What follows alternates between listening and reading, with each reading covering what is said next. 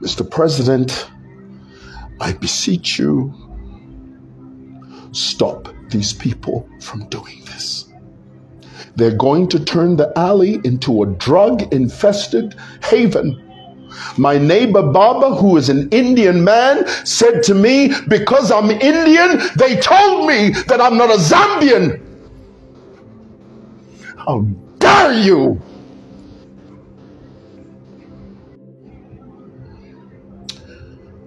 Oh, let's try this one more time.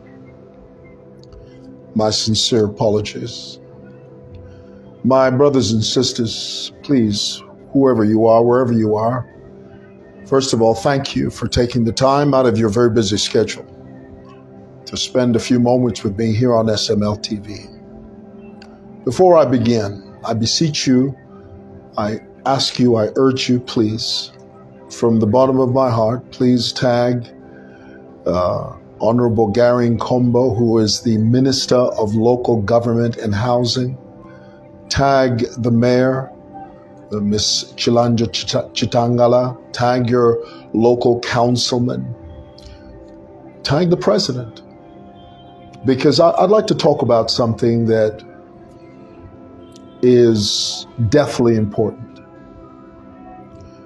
I think that I speak on behalf of every member of the business community when I say that the things I would like to share with you today are not only weighty, they are critical. During the NPF, during the reign, the tyrannical reign of the PF, there was an unwritten rule that was not to frequent this area. There was an unwritten rule that HH should not, could not come to this area. And there was a call sent out, and I'll never forget that. That was during Davis Mwewa. He was the Secretary General of the NPF at that time. And he sent out a command. He said that HH was never to step foot in the CBD, in particular, was never to step foot in City Market. If he does that, then there would be wrath and hell to pay. Of course, I'm paraphrasing, but he meant the same. Now, had HH decided to be boisterous, if he decided to be the starring, if he decided to exert and sort of push his weight around, and had he been defiant and come to City Market during the time of the NPF, my brothers and sisters, hundreds upon hundreds of people would have died. That's not an exaggeration. That's not a fallacy. That's not something that I'm talking about from thin air. That is a fact, and I know it to be true because I have been here for 33 years. I know the ecosystem of this area. And through his wisdom, HH decided to stay away. Why? Because he put service above everything else. He set aside his ego. He set aside his bravado. And he said, I would rather look ashamed than to hear and see that hundreds of people were slaughtered on the count of me showing up at a market. Now, I said all of that to say this. We've come from a mighty long way as a people. That dark, dense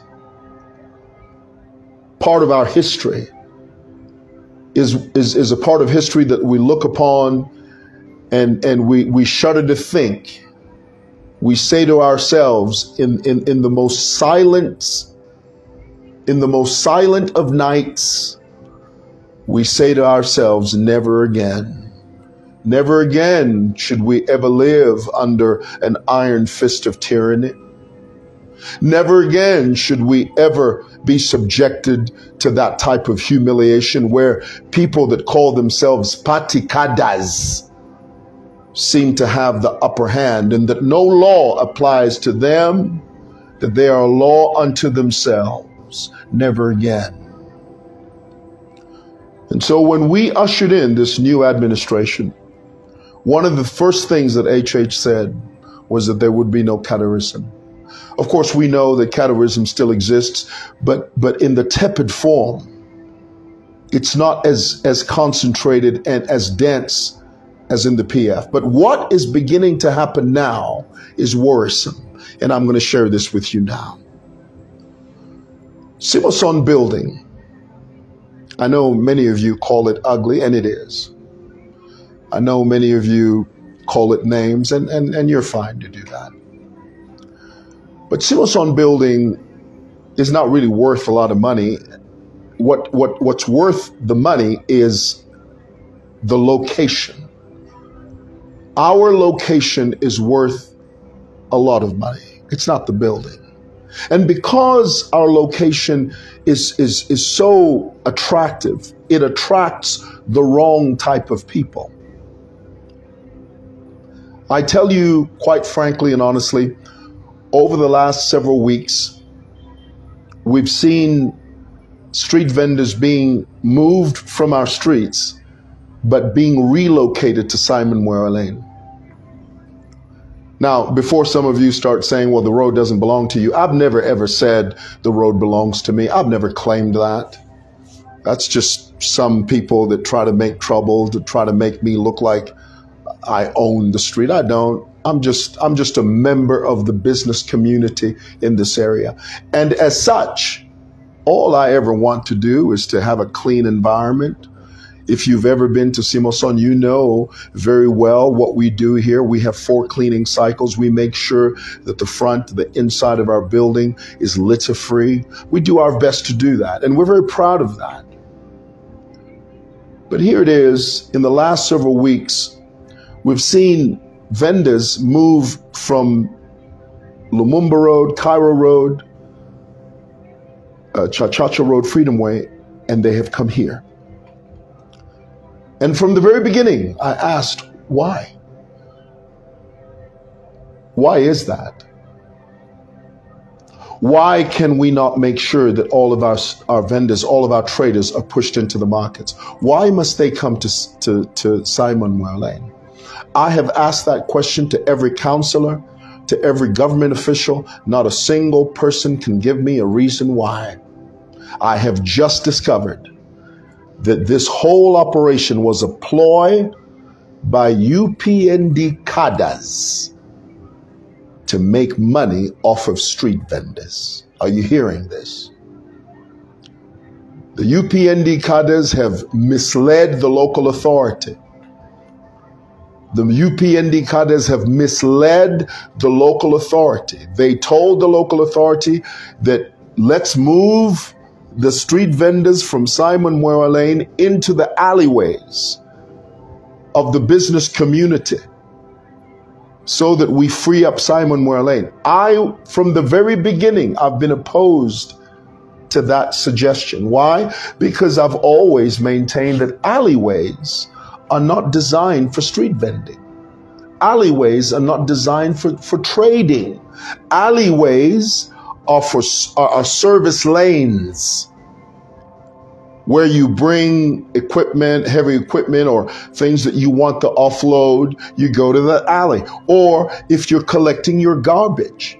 Those are the 2 reasons alleyways exist. But here it is, these UPND cadres who are led by a man by the name of Michelo, a man by the name of Oga, a woman by the name of Veronica.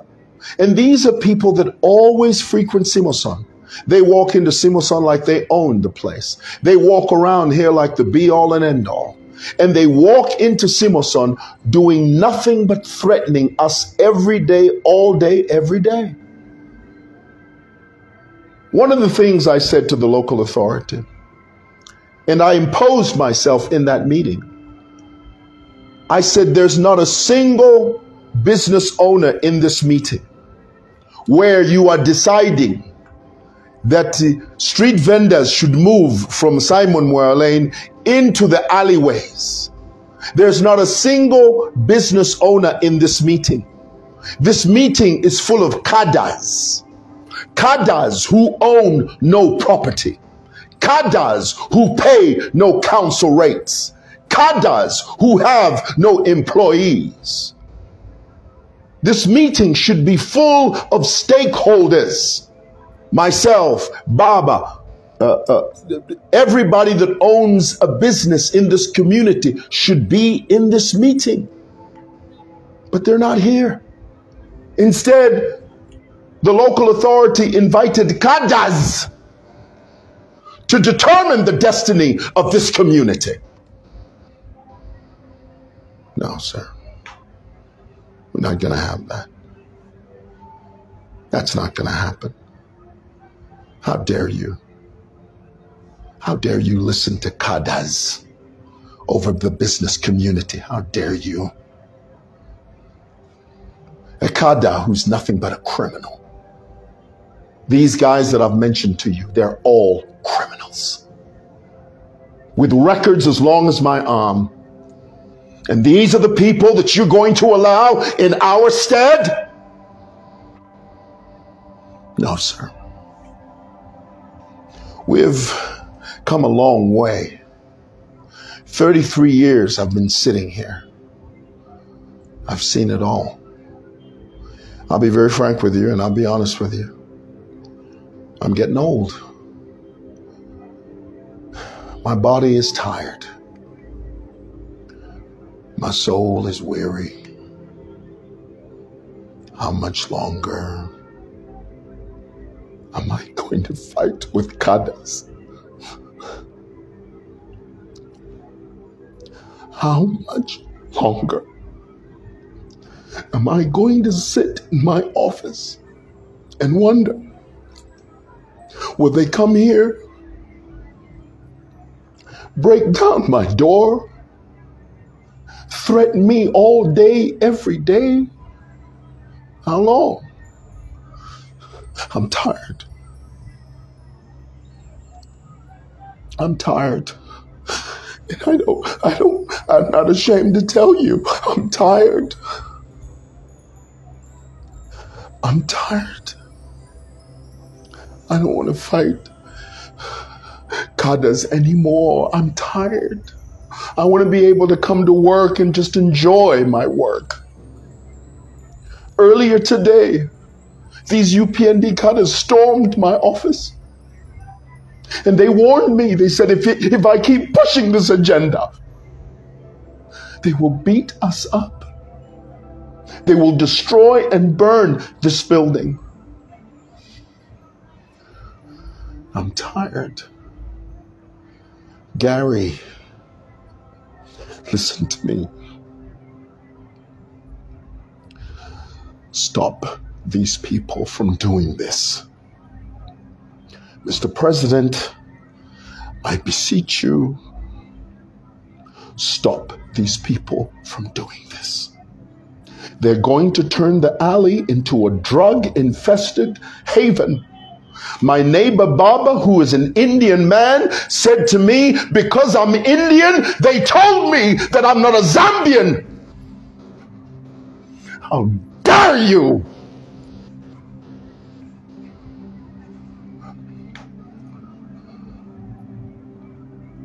Stop it.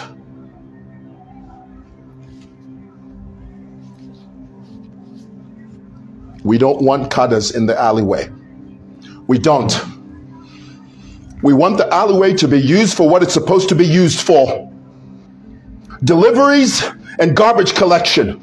Not a cadre telling me that I can't take my garbage in the back because the alleyway belongs to Ichipani. How dare you? How dare you?